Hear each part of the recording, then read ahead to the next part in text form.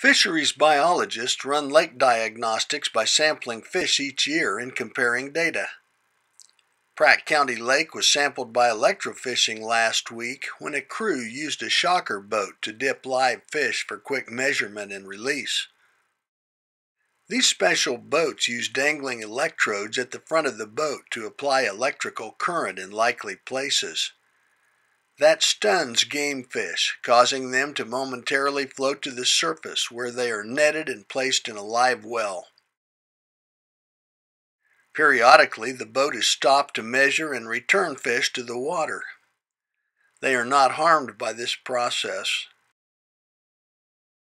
Biologists use this data to discover growth rates, species composition, and lake ratings for anglers by various fish species. Then they implement management practices to maintain or improve each fishery for the next year.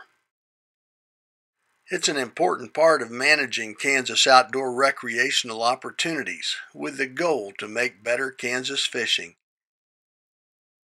I'm Mike Blair in the Kansas Outdoors.